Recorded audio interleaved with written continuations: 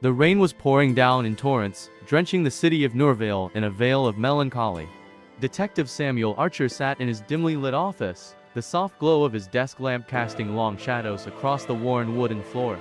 His fingers danced across the keys of an antique typewriter, crafting his latest report on a mundane insurance fraud case.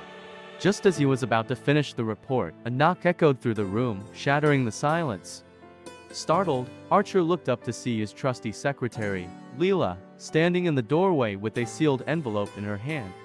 Sorry to disturb you, Sam. Leela said, her voice carrying a sense of urgency. This just arrived, and it's addressed to you personally. No return address. Archer took the envelope and carefully examined it. The paper was of the finest quality, and the red wax seal bore an ornate design of a serpent eating its own tail. He broke the seal and withdrew a single sheet of parchment. The message was written in an elegant script that seemed to dance across the page. Detective Archer, you are needed. Meet me tonight, midnight. At the Red Rose Club, come alone, a matter of life and death.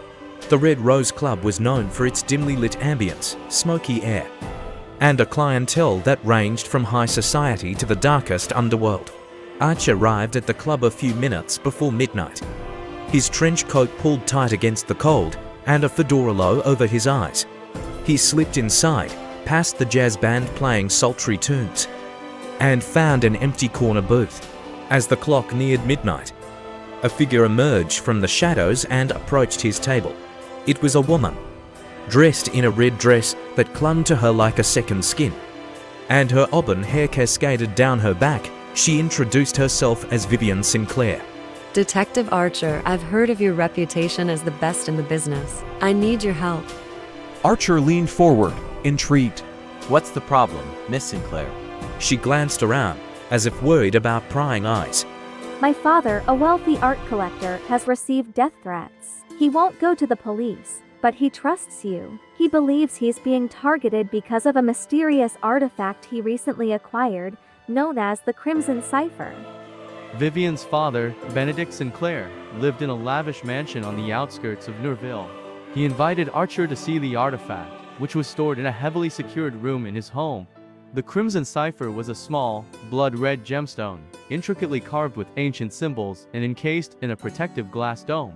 Sinclair explained that it was rumored to hold the key to unimaginable wealth and power, but it came with a dark legend of curses and death.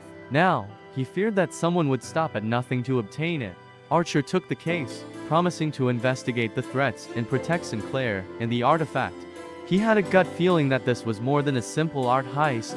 It was the beginning of a perilous journey into the heart of a cryptic enigma that would test his detective skills to the limit. As Archer delved deeper into the mystery, he discovered a web of secrets, betrayals, and hidden agendas. The list of potential suspects grew longer by the day: a rival collector, a mysterious scholar obsessed with the cipher's secrets, and even Vivian herself, whose motives were shrouded in ambiguity. The detective raced against time, piecing together clues that led him to the origins of the Crimson Cipher, a shadowy cult, and a series of cryptic documents that held the key to its true power. With danger lurking at every turn, Archer had to decipher the ancient symbols and solve the riddle of the gemstone to unravel the enigma and save his client. Thank you for watching our YouTube video. We appreciate your time and support. If you enjoyed the content, please consider liking, subscribing, and sharing it with your friends. Your continued support motivates us to create more content for you. Stay tuned for more exciting videos in the future.